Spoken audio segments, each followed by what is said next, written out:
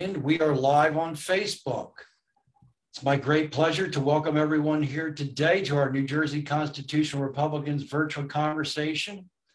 And I would like to introduce my most distinguished guest today. We've had about 80 different people, but none more distinguished than Dr. Robert George. Doctor, thank you for joining me. It is my pleasure, Mr. Carmen. Thanks for inviting me on. And Robert Peter George is an American legal scholar, political philosopher, political public intellectual, serves as the 6th McCormick Professor of Jurisprudence and Director of the James Madison Program in American Ideals and Institutions at Princeton University. He lectures on constitutional interpretation, civil liberties, philosophy of law, and political philosophy. George is considered one of the country's leading conservative intellectuals. In my opinion, he is the #1 leading conservative intellectual. Now, in addition to his professorship at Princeton, he is also the Herbert W. Vaughn Senior Fellow at the Witherspoon Institute and the Ronald Reagan Honorary Distinguished Professor of Public Policy at the Newt Barr Honorary Distinguished Professor of Law at Pepperdine University, and he has frequently been a visiting professor at Harvard Law School. He received a BA at Swarthmore College, a JD at Harvard Law School, a MTS at Harvard Divinity School, and a PhD at New College, Oxford. As a doctoral student at Oxford, he studied the philosophy of law under the supervision of John Phineas and served as a lecturer in jurisprudence in New College and has been awarded several honorary degrees from Oxford since graduating. Dr. George, it's an impressive resume, and I'm thrilled that we're going to have a conversation today. Well, again, thanks for having me on. I appreciate the work that you and the New Jersey Constitutional Republicans do. And I thought it was very satisfying, Doctor, for me to hear you say a couple of weeks ago when we had a phone conversation, and I was talking about Calvin Coolidge, and he said, "You truly are constitutional Republicans, aren't you?" Yeah, that's right. Coolidge was one of the last presidents to really know his way around the Constitution of the United States. And he actually respected it. And that meant respecting the limitations of his own power. And that's a difficult thing to do, respect the limitations of your own power. As our founding fathers observed, the natural human tendency is to claim more and more and more power. This is what made George Washington so great. You'll remember that when word came to King George III that Washington was planning on relinquishing power, George III said, if he does that, he will be the greatest man in the world. And of course, Washington did it more than once. And Coolidge was very much in that tradition. When he ran up against a constitutional limitation of his power, as much as he might have liked to exercise a little extra power, causes he believed in and so forth, he held back because he understood that the rule of law, the rule of the Constitution is paramount over any man, over any office, any president, including him. Recent presidents in both parties have not been so strict about observing the constitutional limits of their own authority. And so true. This is why we have stressed the constitutional Republicans that we need the executive branch to work within the enumerated responsibilities that we read in Article 2. Of course, that, as you said, has not been adhered to. Well, you know, I say to my students, Mr. Carmen, that the most Please call me JR. JR. Doctor. The most neglected, the most overlooked word in the entire Constitution is the very first word of the very first sentence of the very first article of the Constitution. And that is the word all, A-L-L, all. I don't understand why people cannot understand what all means, that all means all. The sentence reads as follows. All legislative power herein granted shall be vested in a Congress of the United States consisting of a Senate and a House of Representatives. It doesn't say some, it doesn't say most, it says all. And yet, Can anyone honestly say today that legislative power is exercised exclusively by the Congress at the federal level? Obviously not. There has been an enormous amount of usurpation of legislative power by the courts on the one side. That's what gives you constitutional catastrophes like Roe versus Wade. And then by executives on the other side, presidents essentially legislating. And often it's not the president himself who's legislating. It's some unelected, unnamed bureaucrat somewhere in the bowels of a federal agency making up the rules under which we live. There could not be a more flagrant violation of the principle that all legislative power, herein granted, is vested in the Congress. Now, Congress can't be let off the hook on this, JR. It's not just that the judiciary and the executive stole it. The Congress abdicated it. In many cases, members of Congress, both houses, Senate and House of Representatives, are just as happy to let the executive and the judiciary make the laws so that they are not responsible for the laws that are made. They don't have to be accountable to the people for the laws that are made. And very often they allow the executive and the courts, the president and the judges, to exercise legislative power when it's their own party in control of the executive branch and the courts. Isn't it something we see it every time we have a change of government, a change of political parties at the head of the federal government? Here's what happens. People who had kept their mouths shut about usurpations by the president, trespasses by the president on legislative authority, not said a peep when their party was in power, suddenly discover the Constitution. And when the other parties in power, they start complaining, squealing like stuck pigs about the president overstepping his authority. And of course, what happens is you get a ratchet effect, JR. You get a ratchet effect. So that a Republican does it.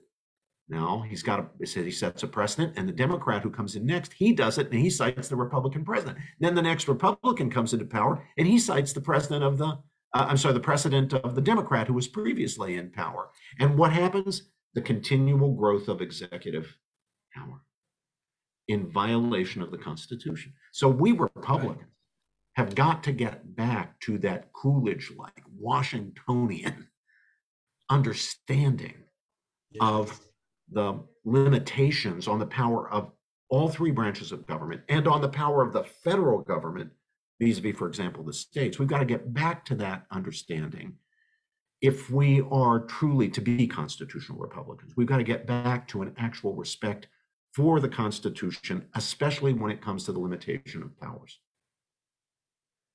And Dr. George, we've identified the fact that really we can go back to the very genesis of this with FDR's first inaugural, March 4th, 1933, I believe it was, where he told the Congress that I'll work with you, but you need to give me expanded powers to fight this war. And he called it a war on depression. That word war is always used to increase executive power.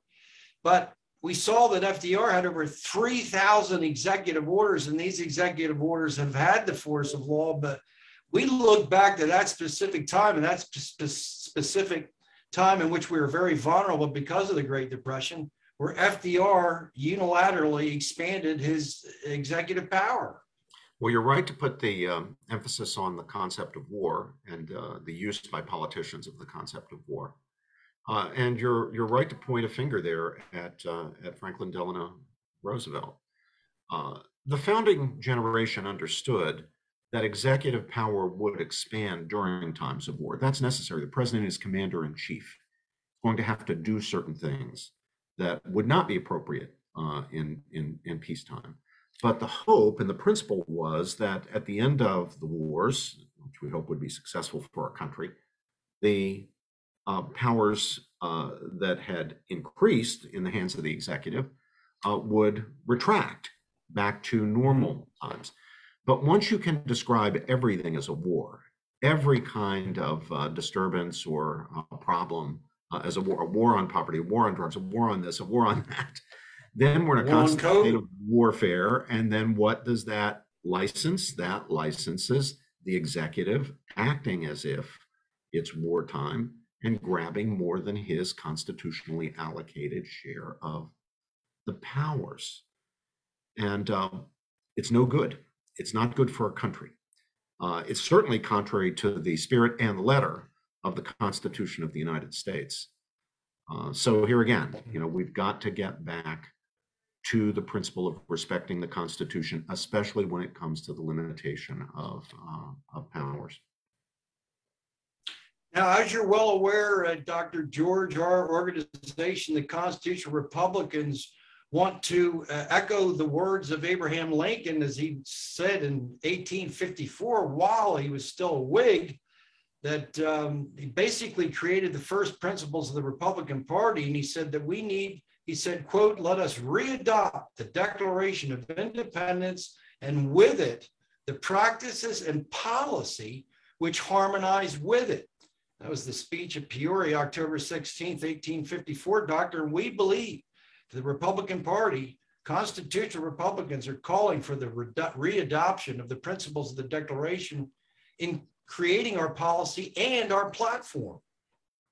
Lincoln never tired of going back to first principles, going back to the Declaration, the critical concept of God-given natural rights, the idea that there's a natural law higher than the human law, on which the human law must be fashioned. Consistency with which is the standard of evaluation of our law. We should make our law for the sake of justice, honoring the principle of self-evident rights. We hold these truths to be self-evident, that all men are created equal, that they're endowed by their creator with certain unalienable rights, and among these are life, liberty, and pursuit of happiness. Now, we're accustomed to those words being quoted all the time, but in Lincoln's time, it was a relatively new thing for him to hearken back 77 years and to quote that language. That language had been to a very considerable extent forgotten. It was Lincoln, really, who brought back the importance of looking back, hearkening back, drawing on that founding principle. At Gettysburg, remember how he begins at Gettysburg? He says 77 years ago. Now, if we do the math and trace back from July of 1863, or that's when the battle was. He gives the speech later in the fall. But if we trace back the 77 years, we don't end up at 1791 with the Bill of Rights, or even 1787 with the the Constitutional Convention. What we get to is the Declaration of Independence, July 4th, 1776. It takes us to 1776. For Lincoln, this is the founding. This is the founding. And those principles articulated are the founding principles. The whole point of the Constitution, JR, is to effectuate, provide the mechanisms, the institutions for the effectuation of the ideals, the principles of the Declaration of Independence. So here at Princeton University, you kindly mentioned I direct the James Madison Program in American Ideals and Institutions, which I founded 21 years ago in the year 2000, after I was appointed to the McCormick Professorship. I deliberately called it the James Madison Program in American Ideals and Institutions. The ideals are articulated in the Declaration. The institutions are created by the Constitution to effectuate the ideals of the Declaration. Wonderful. Now, Doctor, the first major principle that we read about in the Declaration is the laws of nature and nature's God, entitling them to independence from Great Britain. So if you would, tell us what the founders meant by the laws of nature and nature's God, which incidentally we believe needs to be reinstituted in the ideal, or providing the foundation for making law today and for Republican Party principles and policies to be formed after. But what do the laws of nature and nature's God mean? And that word entitling our separation. There was the laws of nature and nature's God that were entitling us from the separation from the crown. What do we look to when we don't have a body of law to guide us, when we don't have a constitution? What do we look to when we're trying to decide what the law should be? what do we look to when we're trying to found a polity, create a constitution, written or unwritten? Are we simply at sea with nothing to guide us, no principles? Can we just choose principles out of thin air and whatever we like is fine? Or are we bound by reason and or God to choose right principles, principles of right, principles of justice?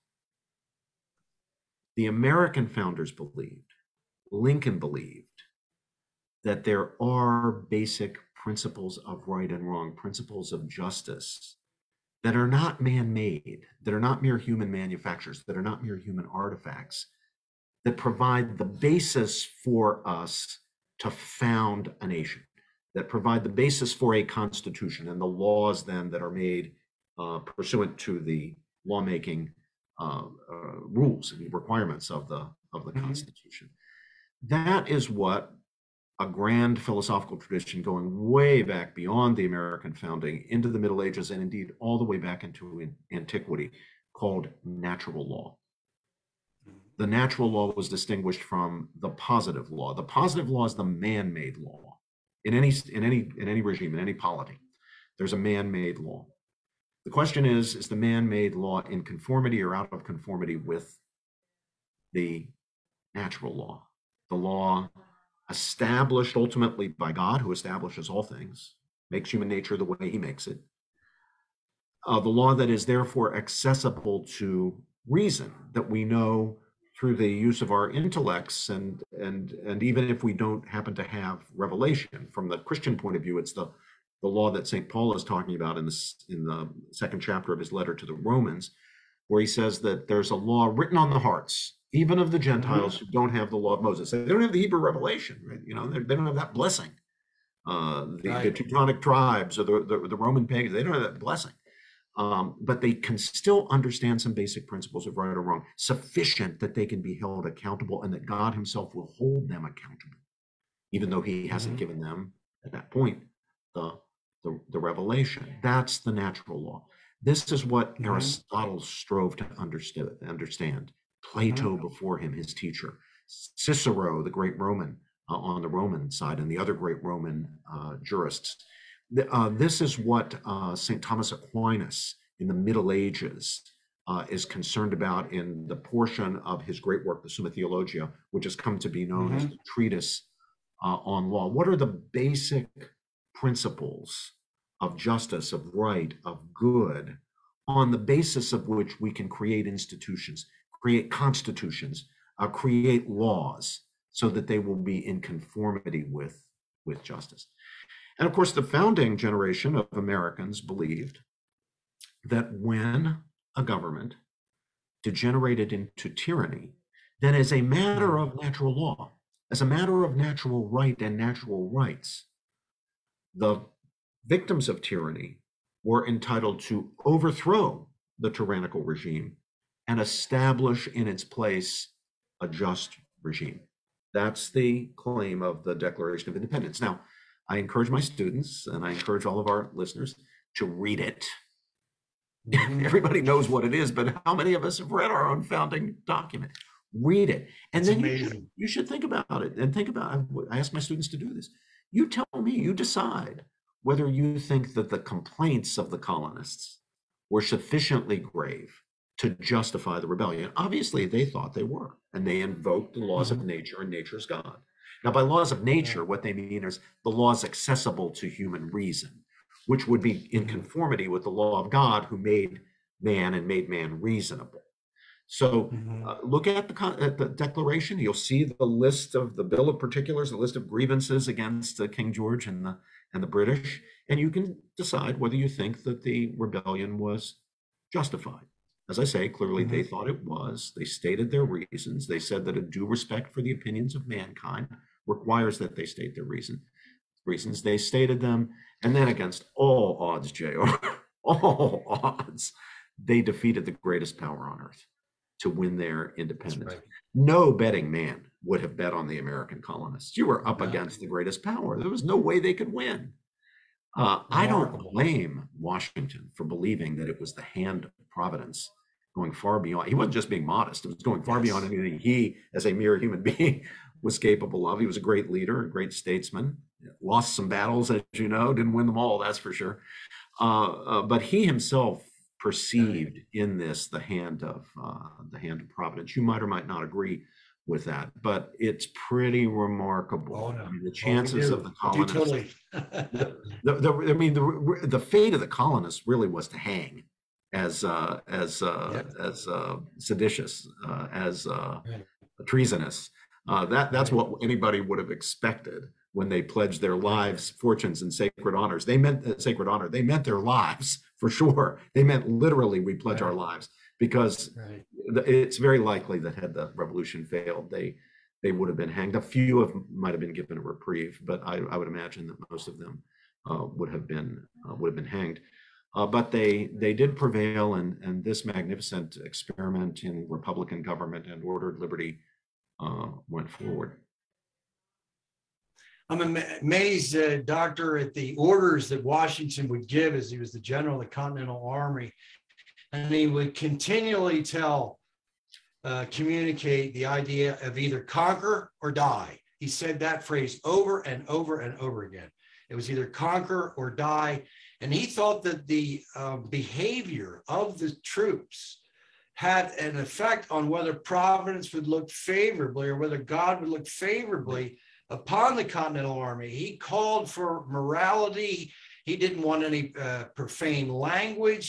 He railed against games of chance.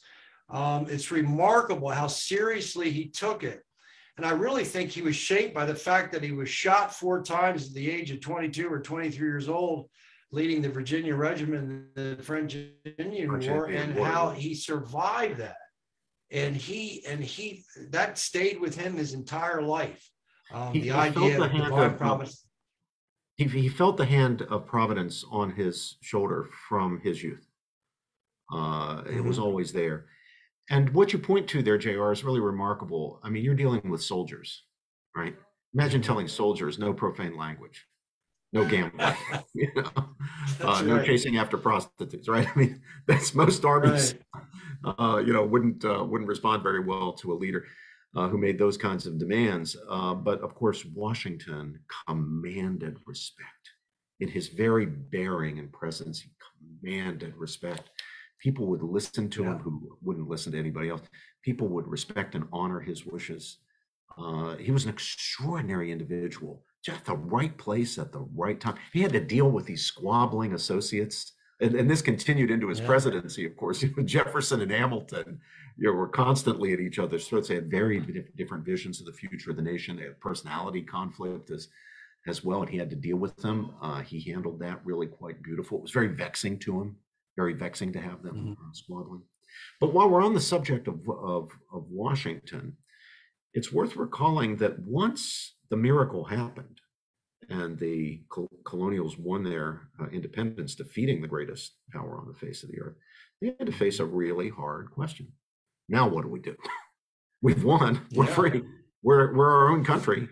Now what do we do? What kind of government do we create? How do we avoid simply replicating homemade here on our home soil the tyranny that we suffered under when the English were in charge?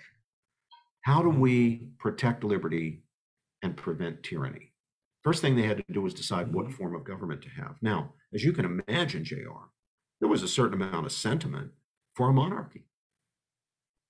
After all, you had a great monarch. You had a great candidate, best possible candidate, George Washington.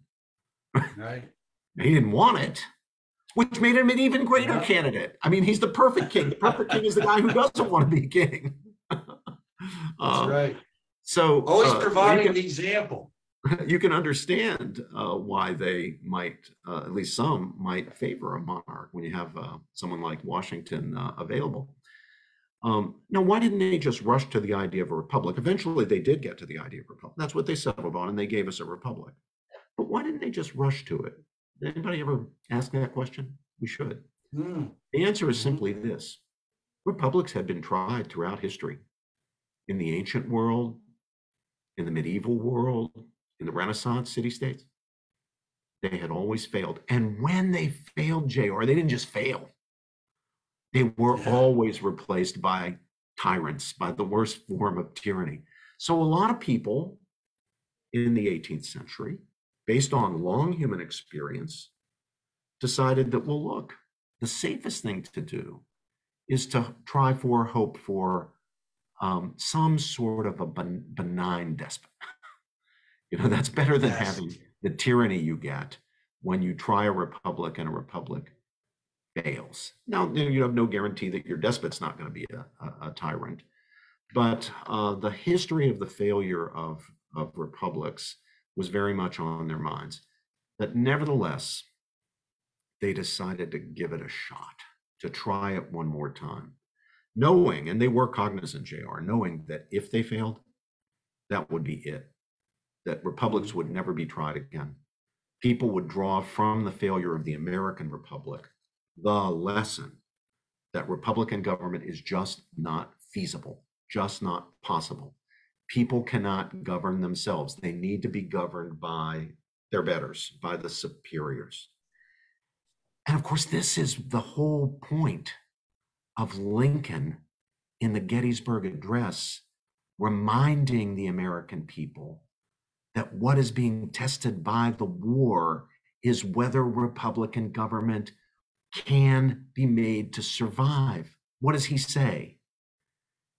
His prayer at the end of the Gettysburg Address is that this nation, under God, will have a new birth of freedom, and that government of the people, by the people, and for the people will not perish from the earth, not from the North American continent, not what will just fail here, whether it will perish for the earth. Now, all government is government of the people, right? All good government, all decent government, even if it's the government of a benign despot, is government for the people. A good king will govern for the people. What's unique about Republican government, what makes Republican government, what's special is it's government not only of the people, which all is, or for the people, which all good government is, it's by the people themselves. And Lincoln, recalling the idea of the American founders that what we've got is an experiment here, a test, is saying to the American people, if this war destroys this republic, it destroys not just this republic on North American soil, it destroys the very hope of humanity that human beings can ever govern themselves. It will mean henceforth and forevermore, when people look for constitutions to govern their societies, they will look to some or another form of authoritarianism, some form of the superiors ruling the inferiors. This is why it was so critical to Lincoln to fight the war. He knew, by the way, he wasn't fooled. A lot of people early on, a lot of people when the war began thought this thing will be over fast. Both sides thought they'd win fast. Sherman didn't. He understood it would be a long war. Lee didn't, and Lincoln didn't. But Lincoln was willing to fight the war at an astonishing cost of blood, astonishing cost. I mean, just think of the population of the United States in those days, and 750,000 men massacred, killed. He was willing to fight it because he saw the whole future of humanity, not just the American people, the whole future of humanity at stake. Truly remarkable, Dr. George. And I just wanted to step back a moment. I want to share a screen with you and look at this is a slide that is on our initial principles or initial presentation that I'm giving to each of the Republican organizations throughout the state. And I just wanted you to observe this for a moment, this slide, as we go back just for a minute, just step back. I'm on the laws of nature, nature's God, which provided the legal standard for freedom into the forms of government that would evidentially be structured in the Constitution, eventually be structured in the Constitution. So the idea of the laws of nature, nature's God being used as a legal standard, is that accurate to think of it in that regard? Well, yeah. I mean, this is the idea that Jefferson puts forward in the Declaration of Independence. Now, Gerald, when Lincoln, I keep confusing Lincoln and Jefferson. When Jefferson, late in his life, I think it was about 1824, is asked by Henry Lee where he got the ideas for the Declaration. He responded by saying there was nothing new in it. None of these ideas were new. They expressed what he called the common sense of the American people, the harmonizing sentiments of the American people, as shaped by the traditions that formed them. Now, if we ask what those traditions are, I mean, clearly the Bible is central. Clearly, Americans are shaped by the scriptural understanding of justice. The prophet calls for justice for the widow and orphan. The prophet condemns those who oppress, those who exploit, and so forth. So the Bible is central. But Jefferson mentions, in addition, some philosophers, and not just Enlightenment philosophers like Locke and Sidney, although they are mentioned and they are among the influences on the American founding. But he goes all the way back to antiquity, to Plato and Aristotle and Cicero. So there's a rich understanding of the streams flowing, we might say, from both Athens and Jerusalem, or Athens and Rome and Jerusalem, the streams flowing into the American founding. It's not just the Bible, although the Bible is very important, but it's not just philosophy. It's not just the Enlightenment. It's a set of influences coming from different places, but all converging on the basic idea of natural law and natural rights, of the laws of nature and nature's God. Right.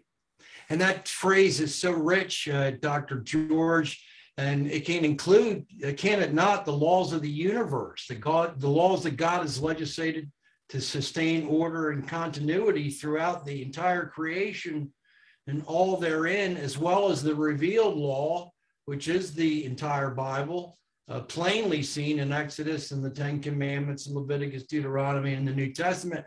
And then, as you said earlier, with human reason and consciousness, we read of in Romans 2:14, for when the Gentiles, and that word Gentiles really essentially means anyone who is not a son of Abraham, anyone who is not a Jew, who have the law, and they do the things that are contained in the law, they having not the law, or the law of God as was given to the Jews, they are a law unto themselves, which shew the work of the law written in their hearts, their conscience also bearing witness. And that is the conscience that we are all created with. So that phrase is so rich. And would you think, would you agree that all three of those ideas are encapsulated within the laws of nature, nature's God? Yeah, I think this is what Jefferson and the founders have in mind. By Gentiles, St. Paul means the people who don't have the revealed law, the law of Moses, as I mentioned earlier. Does that mean they can't have any knowledge of true and false, good and bad, right and wrong? No. Paul says they can have knowledge sufficient to hold them accountable, knowledge sufficient for God to even judge them, even though he has not, at this point, deigned to give them the law that is revealed in Scripture. When it comes to this question of the relationship between the overall cosmic order and the world of human affairs, the great theorist of this is St. Thomas Aquinas in the High Middle Ages. He refers to the natural law as man's participation by reason in the eternal law, which is established by God.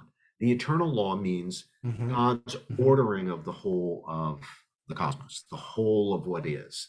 God orders it. And what's very special, according to St. Thomas, and this becomes part of the Christian heritage, what's really important and different about human beings is that God directs them to their proper purposes, not by instinct or by impulse or by command, in the sense that the sun rises in the east and sets in the west. God directs man, unlike anything else, on any inanimate objects or animals, brute animals, directs man to his proper end by giving him the use of reason and freedom. Genesis, the book of Genesis, first chapter, says that God fashions man in his very image and likeness. Man he makes in the image and likeness of himself, the image and likeness of God. Now, what does that mean? Obviously, it can't mean that God has 5 fingers on each of 2 hands and hair on his head and a nose, right? Because God's a spiritual being. It's beyond being. Right.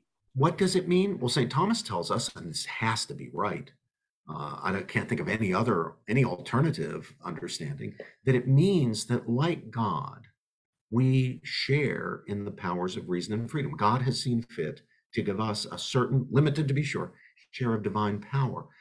What is the special thing about God? Well, God can cause things God is not caused to cause. Now, we're not God. We're limited. God causes us to exist. Nobody causes God to exist. And yet he gives us the power to cause things that we are not caused to cause. That is, like God, we can envisage a state of affairs that does not exist. We can perceive, understand, grasp the intelligible point, the worthiness, the value of bringing it into existence. And then we can act through free choice, by reason, not just on impulse or instinct, to bring that state of affairs into existence. It's in virtue of our reason and free will that we are, in a very limited way, but nevertheless really God-like, made in the image and likeness of God.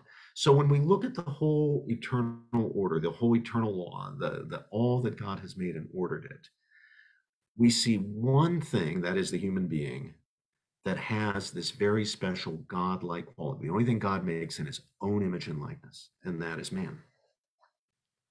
And that means man has a very special standing, a very special dignity. And that is the foundation, JR, of the teaching of our religious traditions, especially Judaism and Christianity, and the teaching of our political tradition, beginning with the Declaration of Independence, that each and every member of the human family is the bearer of profound, inherent, and equal dignity. That's it. That's it. We're each bearers, just in virtue of our humanity, of basic rights, of basic dignity. It's not something we earn. It doesn't have to do with how strong we are, or how smart we are, or how pretty we are, or our athletic prowess, how wealthy we are, how much social standing we have, how much prestige. In respect of basic dignity, each and every member of the human family is the equal of the other, because our dignity is inherent. It's not achieved. Right. It's not a privilege. It's not a gift of any human power. And because that dignity and those basic rights are not given by any human power, they may not legitimately be taken away by any merely human power. We are answerable for the use of our freedoms to God, but since men didn't give them, not congresses, not presidents, not parliaments, not kings, men cannot take them away. That's a really profound teaching. The Romans didn't have that. Even the Greeks didn't have that. The other great civilizations didn't. They could, some ancient pagan civilizations could call someone like Alexander the Great, the Great. What made Alexander the Great great? That he could conquer and dominate other people, bend them to his will, become their superior, treat them as inferiors. We Christians or Jews, and I think that members of other religious traditions, and we Americans don't think you're great because you can bend people to your will and conquer and dominate them. We believe in the profound, inherent, and equal dignity of each and every member of the human family. We think rulers are servants of the people, not masters.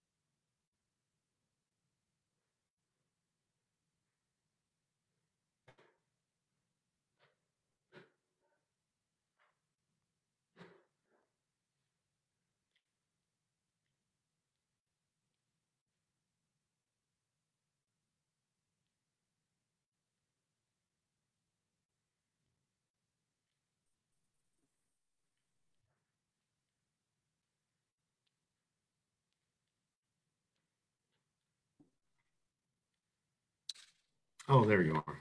Dr. George.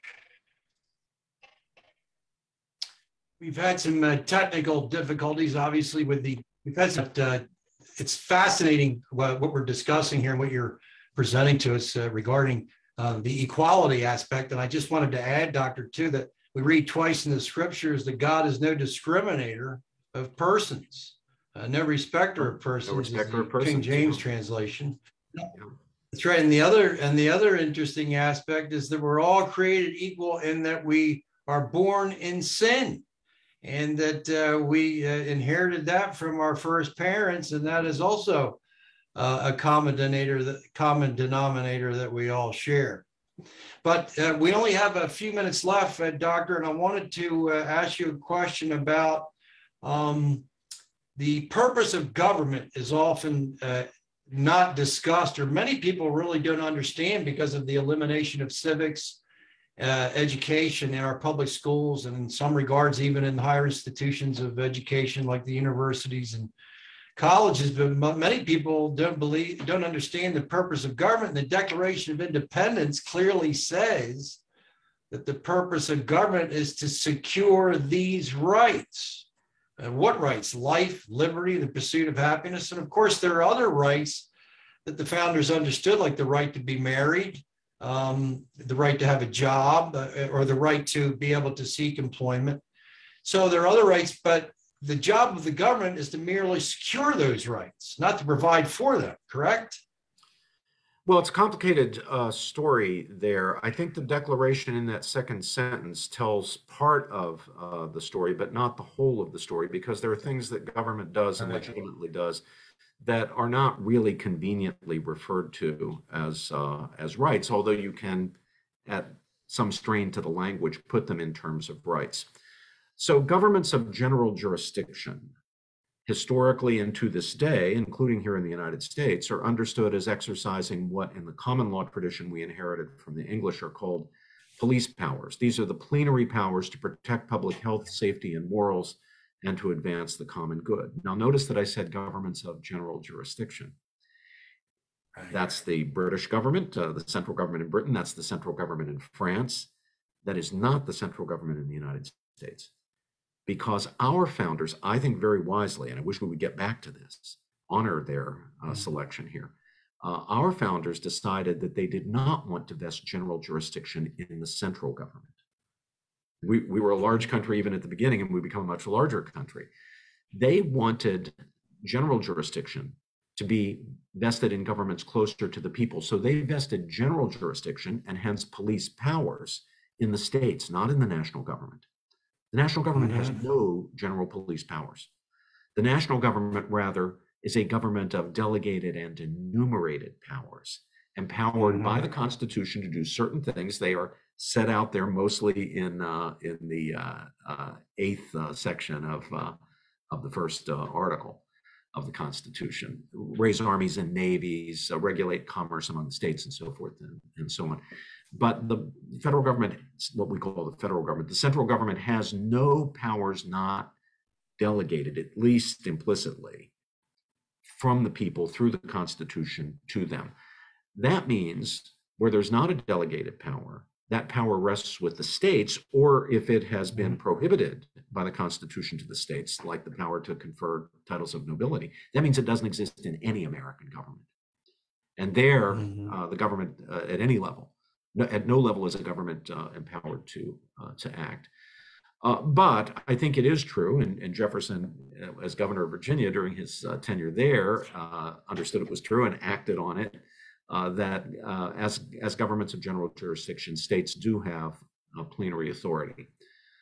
So they can, for example, create causes of action for defamation or prosecute obscenity, set the legal standards for marriage, protect human life.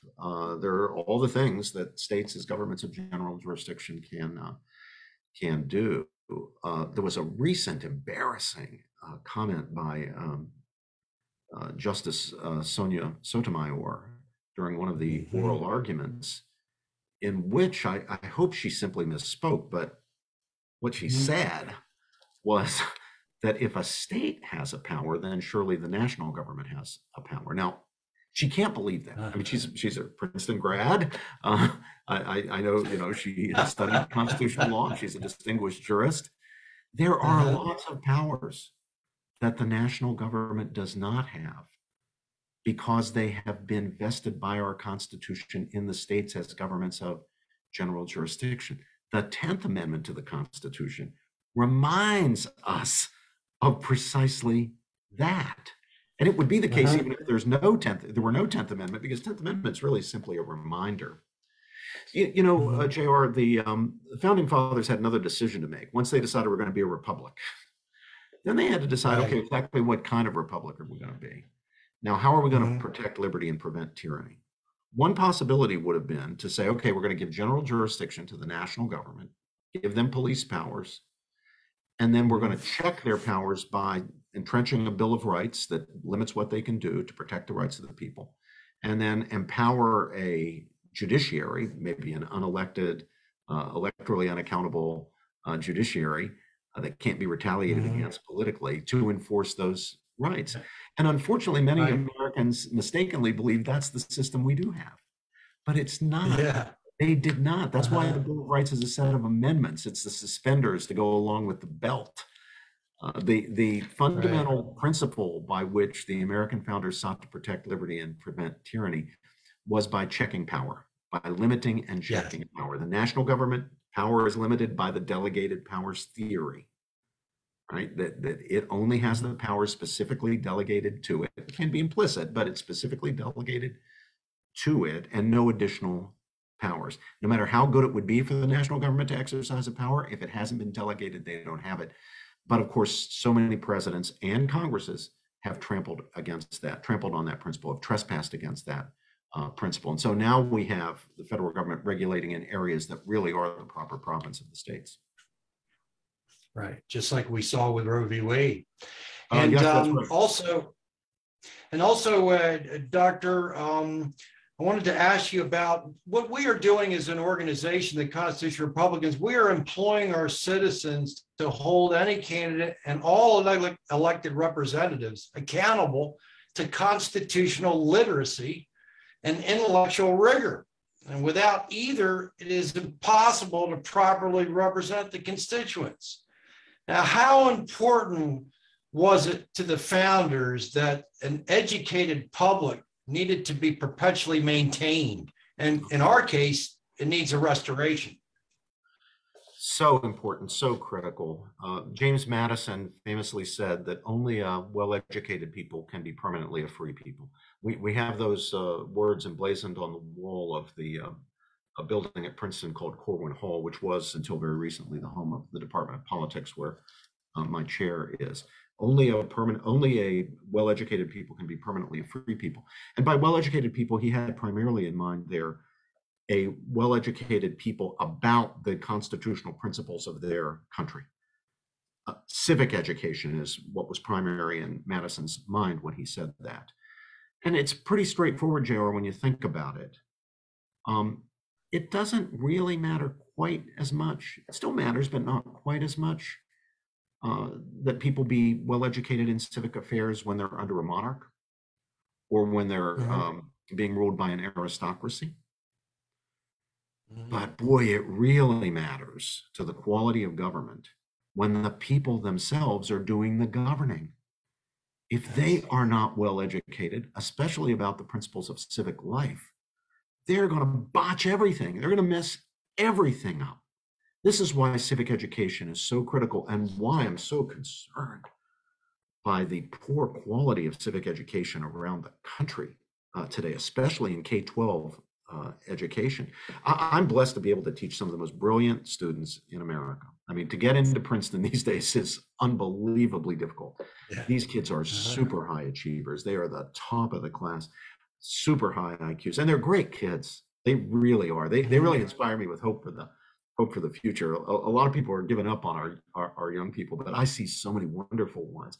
And yet they come to Princeton with their 1580 SATs and valedictorian status and all these achievements, not knowing the basic principles of American Republican democracy. They for example, are caught by surprise when I teach them that the national government, the federal government, is a government of delegated and enumerated powers, as distinguished from the states, which are governments of general jurisdiction. That's new to them. They shouldn't have to wait to come to Princeton. And it shouldn't just be these elite kids who get to Princeton who learn that. You know, that should be in every high school. I'll give you another one. Just in the past five or 6 years, I've noticed this. So they come into my constitutional interpretation class or my civil liberties class, and I'll say, now look, in our jurisprudence, our First Amendment jurisprudence, which we of course treasure so much, our First Amendment.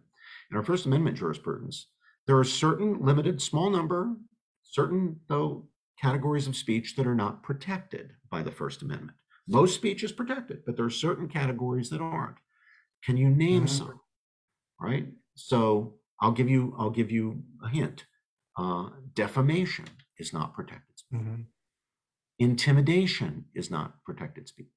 Incitement to criminal activity is not protected. False advertising is not protected. Obscenity is not protected speech.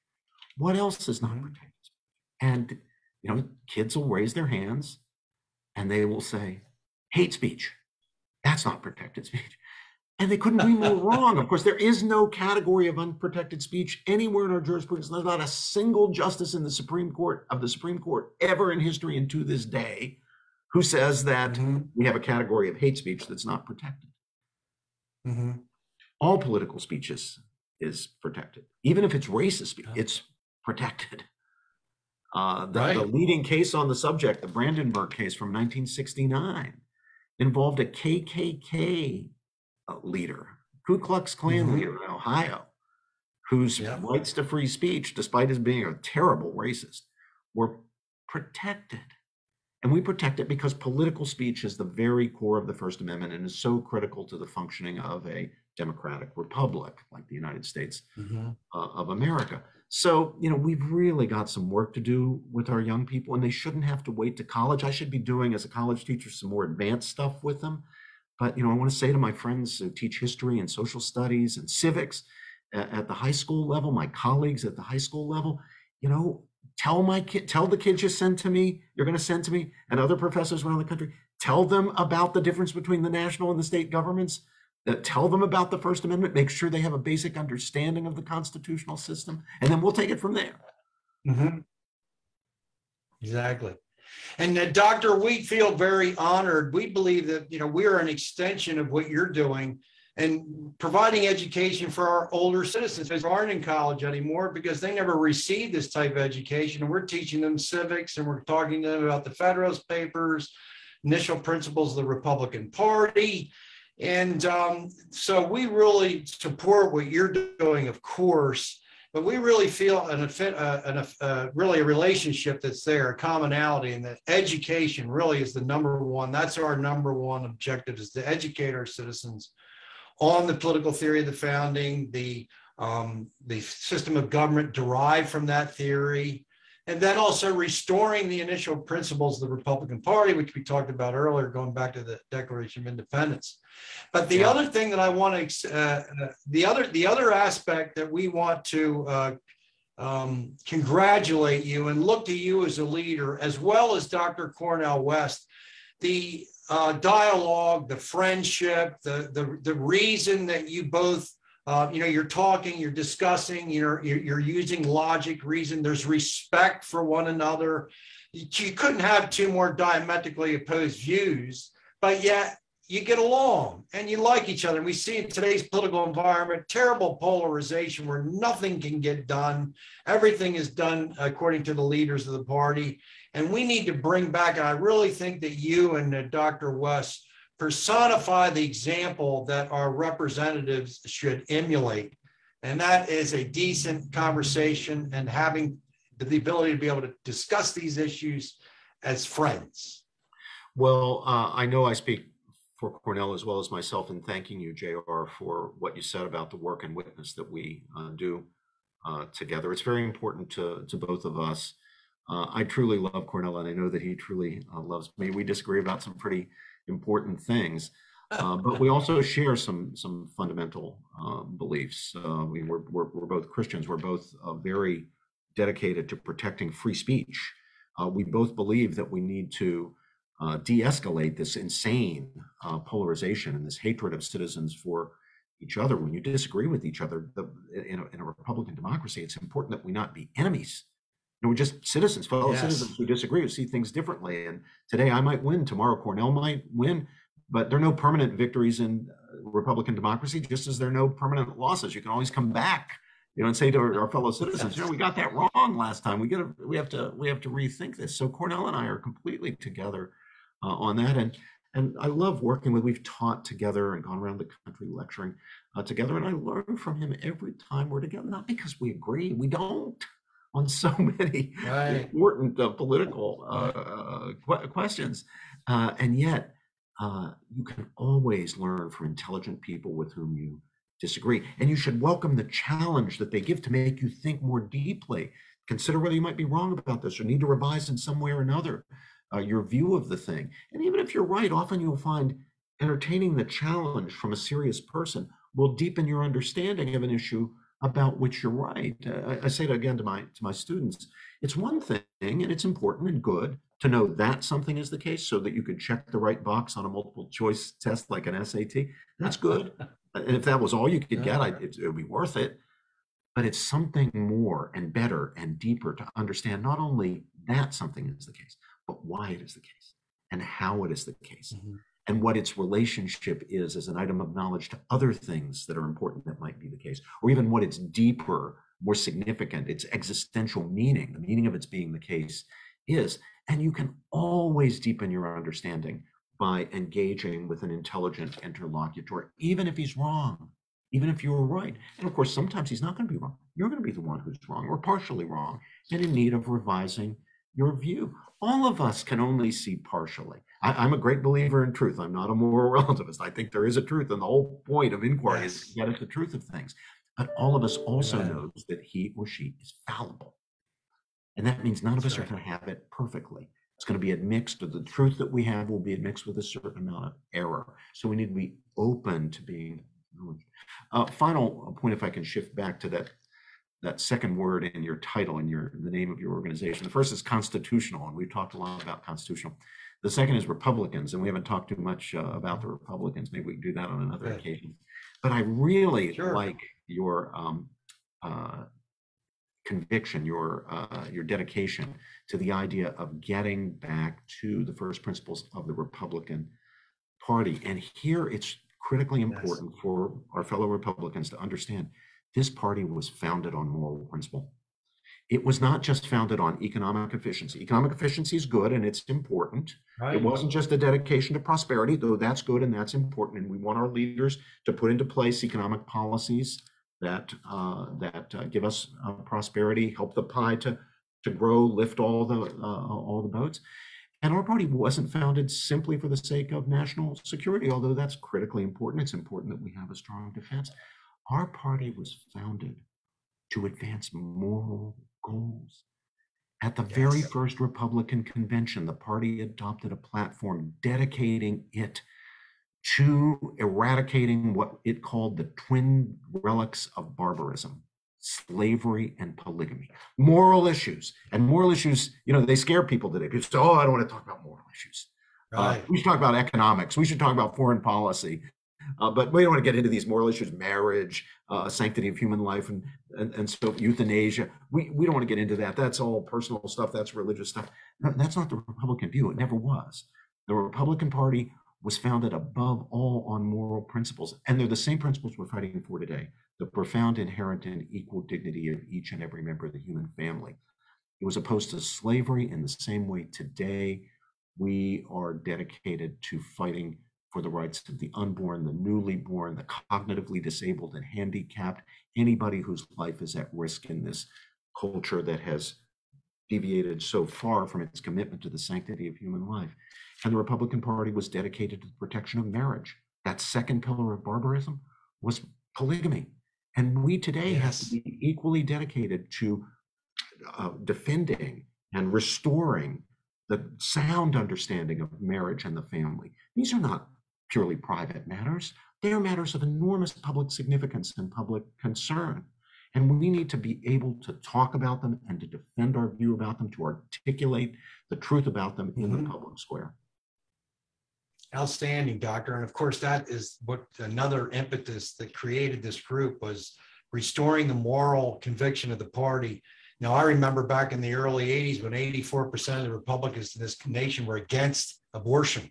Today, it's almost 50-50. That is a shame. And we believe that the first unalienable God-given right of life, we need to be defending and protecting. And that begins at the moment of conception. That's very, very important to us. And we identify with those moral issues that you talked about, slavery and polygamy. They can be transposed to today. But before we go, Doctor, I want you to discuss a little bit about the program that we continually share in the Madison's Notes programs, which are outstanding podcasts. But talk a little bit, just a moment, about the James Madison.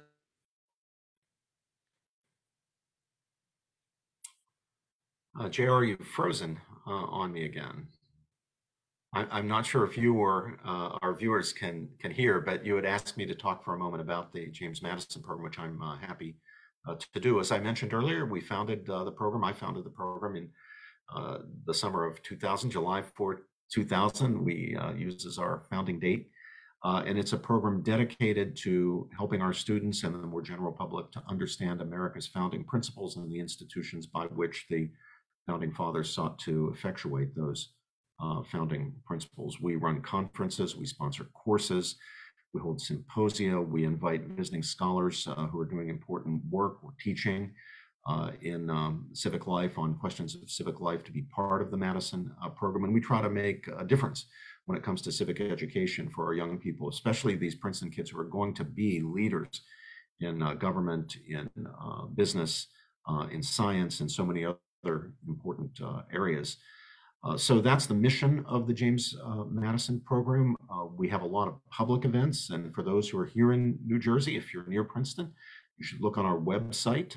You can Google the James Madison program at Princeton University, and you'll get a list of our events with times and places. We've been mostly online, of course, for this COVID period, but I hope we'll soon be back to in-person events. But either way, you're welcome to Zoom in or show up and participate in our events. We're delighted to have such a terrific host as the university, Princeton University, to be the host for the James Madison program. It has been a great blessing for us for this entire 20 years, and we try to be a force for good on the Princeton campus. Among other things, we ensure that there's genuine viewpoint diversity, something that's critical for the cause of education, the thing that makes the difference between education and indoctrination. There can't be indoctrination when students are hearing a variety of voices, and we in the Madison program ensure that lots of different voices, certainly the conservative voice among others, is heard on the Princeton University campus, and that our students have the opportunity to consider and decide for themselves on the basis of the best arguments that are available for the competing sides on any issue of political significance in our country. So JR, that's what we do in the Madison program. I hope your viewers will go to the website, learn more about us. And just discuss for a moment, if you would, the American Freedom Alliance and how important that organization is today. Yeah, we're just about to hit the first birthday of the Academic Freedom Alliance. The Academic Freedom Alliance was founded at Princeton. It's now a national organization. It was founded in March of 2021. And it's an organization that is meant to push back, and I mean push back hard, against this terrible cancel culture that has descended on our country, and especially on academic institutions, not just universities, but also K-12. We come to the defense of scholars who do trespass against the dogmas that seem to be prevalent on so many college campuses, to make sure that people are in fact free to speak their minds and to challenge these dominant orthodoxies. We know in academic life today, there's a terrible problem with self-censorship. Students, for sure, overwhelming majorities of students report that they censor themselves frequently, don't say what's on their minds for fear of retaliation, personal or professional consequences. But it's not just students. Faculty members, too, are censoring themselves. They're not questioning these dogmas on campus, especially the woke orthodoxies, these extreme left orthodoxies that have become dogmas on college campuses. So we want to make sure that those who do step up and speak out, challenge these dogmas, challenge these orthodoxies, have support. They have moral support from fellow scholars at institutions around the country, and also have resources, if necessary, to defend their legal rights. And so we have a legal defense fund that makes resources available to scholars whose academic freedom rights are being trampled by their universities to make sure that they can fight back. Well, with that, ladies and gentlemen, I will close. I know JR has gone dark on us because of a technical problem. So I think it's up to me to close this event, and I will speak for JR in thanking you for joining us today. It's been my honor and pleasure to speak with JR and to speak to all of you. I hope to see you at a James Madison program function, ideally in person, but if not in person, by Zoom. So thank you, and God bless all of you. Goodbye.